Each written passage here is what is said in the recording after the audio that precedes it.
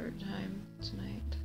I made Curtis go down there this time because it's his turn. I went down the last time, he went down the first time. She came upstairs the first time, and now she just Okay, you guys. Well, it is 6:30 now. I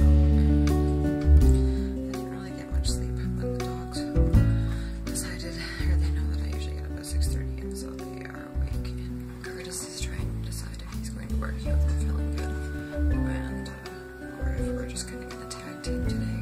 I need to make a list of the things we want to get done because this is the start of the last week of summer. And there's some things that we still need to do. I need to go through the kids' stuff again. We're having a big fundraising yard sale next Saturday. Oh my gosh, it's already that soon.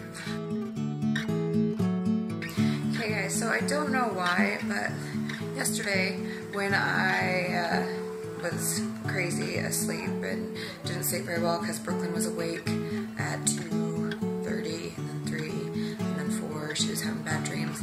And I don't know why, but for some reason on days when I don't sleep very often and I'm tired, I get a lot done. So I kind of wanted to show you guys what I did yesterday. Like I've said before, we're getting ready to do a big family yard sale next Saturday, and all the proceeds are going to be going to the Ronald McDonald House. And so we've been going through the house room by room and going through and getting rid of a bunch of toys, a bunch of clothes, just anything that we don't really use, just the stuff you do. Last year for the kids' birthdays, we decided that we would let them decorate their room and decide what they wanted their room as.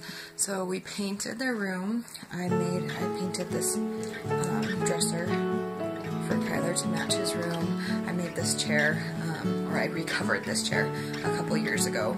Each of the kids have one in there. I love them. I think it's so cute. But we went through Kyler's room and got rid of a bunch of stuff. Those are his Legos, probably the bane of my existence. I got a question for you guys. So I just put his bed cover on his bed. Do you have issues with getting your kids to make their beds? Brooklyn is pretty good about making her bed, but Kyler doesn't. And when he does, like, his blankets are all on sideways. And he shoves. Yeah, and he shoves them, and it just Brooklyn's room. Really good. She kind of made her bed. Brooklyn's room is a little bit smaller, and she likes to have all her stuff next to her, so it's a little bit more cluttered. But yeah, so we painted her room. I did this. It took me about a day and a half to get everything drawn out, and then like half a day to paint it. But I love this wall. But yes, thank you for making your bed, baby. But she also got rid of a bunch of stuff. Yeah, you are silly. But yeah, so do you guys have any tips or tricks on getting your kids to keep their rooms clean and getting their beds made? If you do, comment down below. Let me know. Pretty much where we spent half the day.